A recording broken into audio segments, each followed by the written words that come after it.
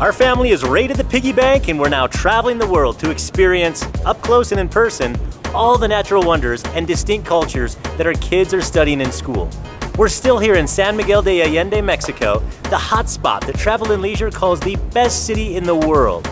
Today, we're taking you on a tour of some of the city's top eateries. And if you're expecting a standard collection of Mexican restaurants, you're in for a tasty surprise. In a city that's long been a haven for expats, where about 1 out of 5 residents isn't even Mexican, the food scene here is just as diverse. So to truly experience the flavor of SMA means embracing the varied cuisines that help put this city on the global culinary map. Our very first restaurant, it's gonna be an Italian place, and it's called Momma, and it came highly recommended by our Inspirato concierge. And I know what you're thinking. We're in Mexico and we're going to an Italian restaurant, but stick with us. We're gonna explain.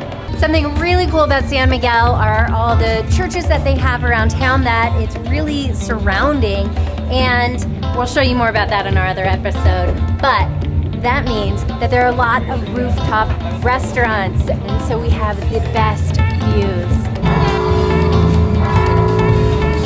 I got their namesake, La Momma. It has the pasta, which is the Italian flair, and then the beef on top is puntas de filet, which is a filet of beef, and that is the Mexican cuisine flair. Such an interesting and unique combination. The sauce is a cream sauce, and it's got a big poblano flavor to it. So it's really good. My mouth can't tell. Am I eating Mexican food or am I having Italian? It's so confused. I've got some carbonara. We got the salmon encrusted with pistachios and some roasted veggies. Yum, that was delicious. All right, babe, what did you get? I'm digging into the signature dish here, and it is a fettuccine fradiavola, which is a shrimp fettuccine in cream sauce. We have almonds and all sorts of amazing, like Parmesan and prosciutto, just incredible Italian goodness in here, and I can't wait to dig in, finally. That really hits the spot. That is delicious Italian food. Having it in Mexico is absolutely mind-blowing. And how interesting is this? We're having tequila cocktails with our pasta. I got the Argento, and it has a watermelon lychee flavor to it. It's really good. Oh yeah, and some tequila. A little bit of tequila in there. Hola. Mezcal and pineapple for me. So smoky. I'm so glad that we were able to get this table on the rooftop because it does get pretty hopping. Everybody wants to come here and see the views of the church. In fact, San Miguel de Allende has the #1 rooftop restaurant in the world, and we definitely covered that in our previous episode. We're actually stuffed, not surprisingly. So we're gonna hit the road and get to the next place. It's pretty cool that every evening they block out the streets that are surrounding the town square so that it's pedestrian only. And tonight we are having Latin comfort food. We're going to Tené Kitchen and Bar. This is beautiful in here. So it's the hotel restaurant, but a lot of the locals like it because, one, it's beautiful, it's a historical building, and the food is excellent. They already brought a little appetizer out for us. It's like a pate, and it's made out of zucchini seeds, tomato, and habanero. And then we have these tortilla chips. You don't eat the corn. That's just there to hold the chips up. Our cocktails just came out. I got an hibiscus margarita. Let's taste it. I've actually had hibiscus margaritas before, a lot. But Amanda got one that's super interesting. It's called sour soap, which is another name for, what is it? Guanabana? I'm gonna look this up, hang on. Guanabana. And it's the fruit of a tree called Annona muracata. It's a broadleaf flowering evergreen tree, native to the Americas and the Caribbean. So give that a try. It's delicious, wow. What's it taste like? Anything in particular? Watermelon, quite a bit, yeah. I love the rim on it too. Here, give it a try. Holy cow, that's good. It does taste like watermelon. And watermelon is one of my favorite margaritas, one of my favorite flavors. That is phenomenal. Ooh. One of the reasons that San Miguel is such a culinary hub is that so many chefs want to come down here and start restaurants and make names for themselves. And so many of them do. That is really yummy. And I definitely taste like an habanero. This building, this room is so beautiful. It is Casa 1810 Parque Hotel. It's a boutique hotel, and it has some historical background to it. The property is built on the site of an old tannery, and the original foundations were preserved and restored for its construction. So there's a lot of old mixed in with the new and the restored. A little bit of everything in the menu. I definitely see some Mexican influence in here, but for the most part, it is Latin. And I gotta reiterate again, like the nature of restaurants in San Miguel, the last time we were here last year, some of my favorite restaurants had nothing to do with Mexican cuisine. In fact, my favorite was probably the Peruvian restaurant, La Parada. Fantastic. That restaurant and all the others we visited the first trip to San Miguel are in our other episode. We're making sure to put a link for you to see it. Salmon ceviche is here, and it also has ribeye. Yeah, this dish has a little bit of everything. So we have salmon, ribeye, and it tastes like a citrus soy sauce is the base. I wasn't expecting that. The ribeye is dehydrated, so it's crunchy. It's like a steak cracker. It's actually very, very tasty. It goes really well with the salmon and the saltiness of the sauce. And we just got a few dishes for everyone to share.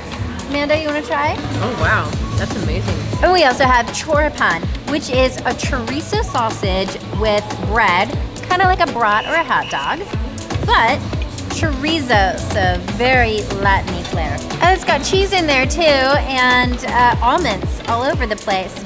I'm gonna dip it in the sauce they have on the side. The bread is like a cheese bread. Looks good. That's some very hearty bread. But very true to the restaurant's description, it's comfort food. Talk about a big leg. This is pork camoro with pabil. Pabil is kind of a sauce, so it has a lot of different seasonings and peppers, and achiote is one of the main peppers that they'll use in that sauce. We also have an habanero sauce on the side, so I'm gonna be using that. Oh, it's right off the bone. Just fell right apart. Now, I like it so spicy. Oh, it's already spicy, I can just taste it. I'm gonna put just a dab. Really delicious. The pork is perfect. Get in there, get a bite. Wow. That's amazing. It'll be good on a tortilla too. It would be. It did come with tortillas. It's good. What is it? What animal? That's a big pig leg. I make a lot of pork butt at home, but I bet this is pretty good. Yeah, I dig it, but I want some of that sauce. Yeah, that's really good. Yeah, it really just falls apart. Look how stringy that is. Well, I think that's all she wrote. We're pretty stuffed, so we're gonna call it a night here. Head back to the place and see you at the next restaurant. You know, constantly jutting our family around the world isn't cheap, and the money we put into it doesn't come easy. That's why we protect our investment with a travel insurance policy that covers most of the gremlins that can pop up. Illnesses, emergencies, cancellations, inclement weather, natural disasters. These are just a few of the things we worry a whole lot less about knowing that we're covered. Most of us use aggregator websites to shop for the best deals on hotels, flights, rental cars, and experiences, so why limit research into good travel insurance to a single carrier? Artie is a travel insurance marketplace where anyone can generate a quick quote that compares coverage and premiums for over 30 plans from top carriers like John Hancock and AIG Travel Guard. If you have an upcoming trip that you're sinking some good cash into, or if you spend a big chunk of the year traveling like we do, take 3 minutes to see if you can protect your investment. Visit followabc.com/travel insurance or use the link in the description below for details and to run an Artie quick quote. I'm excited about this place because a chef in town told us this was her favorite restaurant, and it's Mediterranean, Greek to be specific. We're really excited about that because we're going to Greece in the spring. So we're gonna taste some of the food in Mexico. I'm gonna start off with the little starters here. So we've got this panan bread and 3 different dipping sauces. One is a beet puree and a yogurt, which I think is gonna go well with it. And this third one is called oil seeds. And it looks like it's just oil with some seeds. That yogurt's really thick, really rich. You gotta try more of the beet because that one It's more subtle. Phenomenal sauces. Bread is outstanding. So soft and pillowy. Smoky peas, mezcal. That's good, huh? I could drink a few of these. Remember what I got? Look at this. There's only like the finest of these. The freshest, the best, the coldest iced water. We're starting off with these beautiful zucchini flowers. I can't wait for the kids to try them in particular because it's a fun little food and I know they're gonna think it's delicious. Their first time trying it. Is that actual leaf? Flour. That is good. Now I've got to try it, but I am going to add a little bit more to it. There's a little yogurt sauce on the outside. No, that's ricotta. That's ricotta on the outside, and I think that's what it's filled with as well. And then there is bruschetta that I'm also going to pile in there. Just like, well, I don't even know how to take the first bite. With it being a zucchini flower, it has a little bit of a squash flavor and a little texture in there too. But I love it with mascarpone or ricotta. I'm all over the place, huh? Tastes like something from my childhood, I'm not sure what. I think Amanda's right. It's fried zucchini. That's what that tastes like. That's why I remember it from childhood. We've had so much of that, but spot on. And it makes total sense. I had a lot too growing up in the Midwest. So excited about our entrees. We have a manchego risotto. Smells phenomenal. And rack of lamb. It's Brooklyn's favorite. I'm gonna make her plate first. Gosh, she loves meat so much. It looks so good. That seasoning, I had a little taste around the lamb. Spot on. Here you go, little bean. Do you have a fork or? Delicious, delicious, delicious. So good. So far, this is absolutely my favorite that we've had so far. Top of the list. That was a fantastic meal. All of it. It was really good. And I have to say, if I didn't know in advance, I would never even guess that it was a Greek meal. This is quintessential SMA. Like, you can just go somewhere and you have a very unique kind of dining experience. It's gonna be delicious no matter what, but it's something that's very unique to this city. Really enjoyed it. We're getting out of here though. Come on. Talk about a hodgepodge of food. We're going to a French and Japanese restaurant, Estoril Murasaki. And it has a really beautiful, colorful door. So it's two different restaurants, Estoril over here and Murasaki in there. But we all sit in the same dining room.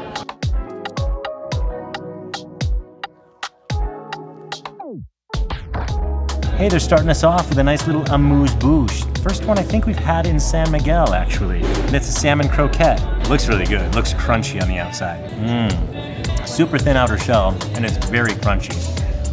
It's almost like the equivalent of an egg shell, just biting into one. Is it hamon or salmon? Hamon? That explains it. I'm like, that doesn't taste like salmon. That's phenomenal. So this is the Estoril side, but we are actually only going with the Murasaki side of this restaurant, and we're doing Japanese only tonight because we've heard that it is the best sushi in San Miguel. We have to find out if it's true. Cocktail time. Look at this green machine, bad boy. This is called the Green Estoril. It's mezcal, ancho reyes, papil, and it is piña. It's gotta be really well balanced. That's so good. It's like a green chili cocktail almost. And then the mezcal with the smokiness really balanced as well. You gotta try that. Cucumber though too. I have mezcal, red fruit, and Campari. And a little bit of lime. It's delicious. Our lucky day, they have 2-for-1 rolls. So our first roll, we got the salmon crunchy roll. Chopped up salmon and what are those called? The panko flakes or? Panko flakes? Panko flakes. That's not a body. Fishkin flakes on top. That's what's gonna make it crunchy. And then there's some fresh veggies like cucumber inside. Now that sauce that's in it actually surprised me. There's like a creamy texture and flavor to it. It's and it has a mild poblano creamy flavor inside of it. I wasn't expecting that. Cole got a little bit bored because he's not using a device at the table. And so he started using origami, which he is a pro at. Looked at this and I was like, I wonder what I could make out of this. So I made it into a square. First, I made Houdini the dino, and then I made a swan, And we're not bored anymore because now we have more food. We got a roast beef roll. I wanted to get it because it was unique, it seemed different, and I was intrigued. So there's no fish in there. It is just roast beef in there. No complaints. Honestly, not a ton of flavor, but I like it. I like it because it's different, it's new. I'm glad we got it. It's so good. It has fewer layers, less dimension than the other roll did, but I kind of like that because I'm a purist, you know? Also, I really love sushi rolls that are small and truly bite-sized, instead of those that take 10 minutes to bite through while you're trying to film an episode. I don't know about you, but I want to hit another restaurant. See you tomorrow. Our final restaurant on this tour is a great place. It's the newest restaurant in San Miguel, and it is known for their grilled steaks, like Canadian beef, and Wagyu from Australia. This is Sollano 18. Wow. Holy smokes, we are off to a very good start. Stunning views, perfect table, and we had a mixologist come to our table to take our direct orders. So we're in for some treats. The rooftop restaurant scene in San Miguel is unrivaled. In fact, they have the #1 rooftop restaurant in the world right here. We covered that one in one of our previous episodes from our trip here last year. But as you can see, yeah, it's just, you can't beat this. Wow, they brought their steak selection out. Oh my gosh, 2 huge trays, a lot of steak. That's a lot of meat. I didn't even know what I ordered, and I ordered the right thing because look at this setup. I just wanted pineapple and mezcal in a cocktail. That has got to be rosemary. It smells so good. Woo. Outstanding. Yeah, that pineapple is like, that flavor is killer. It's like more than pineapple, it's fermented pineapple. So it's like, here comes Phil's cocktails. Not nearly as exciting as mine. So I got a mezcal with grapefruit. It's gonna be hard to drink with this huge ice cube in here. It's sparkly, effervescent. It's really good with a spicy rim. I think the black latex gloves give them kind of like a bodyguard or a hitman vibe, which goes really well with the steakhouse thing. It's time, this steak is here, and we're gonna have a flame presentation. So they're heating up the mezcal, because usually steaks like this might have like a flame cognac, but of course we're in Mexico, we're doing mezcal.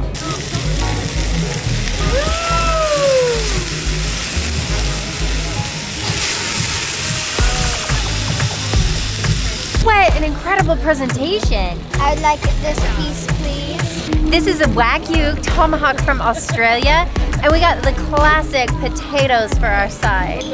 It's like eating butter steak. It just melts through. It's so good. The chef's recommendation for a steak this size is medium because it's so big, there's still gonna be some parts that are rarer on the inside. Polished off that steak, but we're not done yet. They took it away because there's still something extra special on it.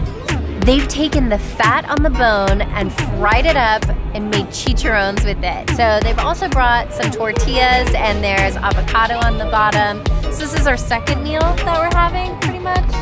Let's see. Oh, I want a really crispy one. And it's extra salty. So good. Tastes like bacon. I think I might like that better than the steak. How crazy is that? But you have to order the steak to get that part. Chicharron would normally just be fried skin, but this one's like fried carcass. It's all the stuff that was left on the bones. The meat, the fat, probably no skin at all, but it's so salty. And the little accoutrement that they put on there, the guacamole, a little bit of lime. This is phenomenal. And a great way to end this episode, a great way to end this experience. We're leaving tomorrow, so it's a great way to end this entire trip. We've got so much cool stuff coming up. The bell is ringing though. It's almost midnight. Cinderella's got to get home. So we'll see you in the next episode. Cheers. We are the Lockwoods. Aaron, Phil, Reagan, Brooklyn, and Cole. We're traveling the world to experience, up close and in person, all the natural wonders and distinct cultures that our kids would otherwise be consuming only through textbooks and TV. We think it's a better way to learn, and we're working hard to fund this little experiment in the hope that our kids will grow up wiser, kinder, and more grateful for the beauty of our diverse planet and its people.